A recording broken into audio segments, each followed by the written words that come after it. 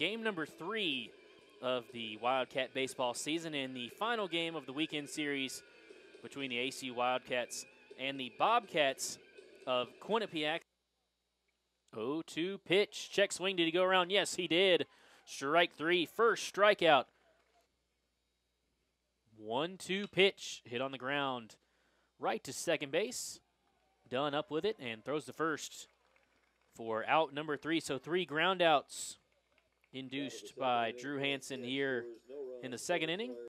0-1 pitch.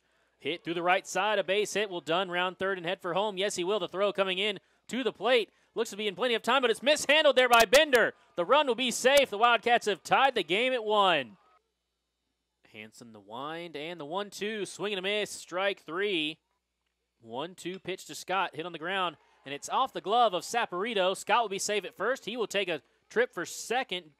Kyle headed to third. Throw into second base. Gets away from Osberg. That will allow Kyle to come in to score. First pitch, Munoz showing bunt. He lays it down to the first base line. Throw coming in is not in time to the plate. Throw gets away from Bender. Here comes Salazar. He'll score. Everybody's safe. 1-1 pitch to Kyle. Hit on the ground to the right side. Will it get through? It will. It's a base hit. 1 run scores.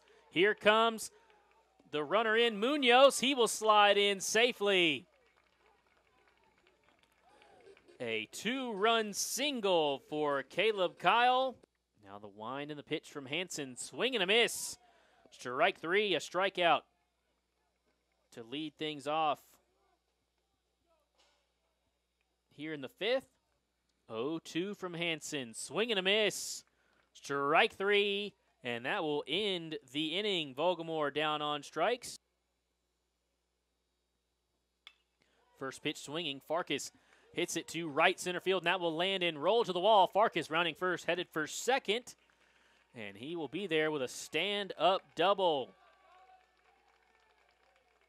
Leadoff runner is aboard here in the 5th for the Wildcats. First pitch showing bunt, and he lays it down in front of the mound. Gets under the glove of Hamilton, and Farkas will be safe. It's an RBI for Robert Salazar. And ACU's lead now at 7-2.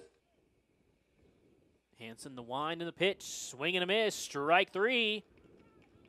A strikeout to lead off the 7th inning for Drew Hansen. 0-1 pitch. Hit in the air to left. Will it stay up long enough? Yes, it will. Nice sliding grab by Marrero. Tagging up is Salazar, and he will head for home. He touches home plate to give ACU an 8-2 advantage. 2-1 pitch from Workman. That one hit right back up the middle. A base hit. Watts rounding third, headed for home. The throw coming in from center is cut off.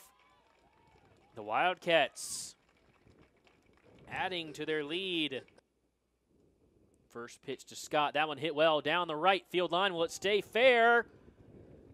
It is off the wall. It is in fair territory. 1 run is in. And Kyle stops at third. It's an RBI double for Derek Scott. Workman the sign. Here's the wind and the 3-2 pitch. That one hit on the ground and through the left side for a base hit. 1 run is in, and Derek Scott is held up at third base. It's an RBI single for Donahue to 2 advantage. First pitch swinging is Brian Moskey. Lifts it in the air to shallow center. Wind playing tricks with it. Munoz charging in. Does he make the catch? Yes, he does. The basket catch on the Hansen, the wind and the pitch. Swing and a miss. Strike 3. Hansen lets out a yell as he gets the strikeout to end the 8th inning.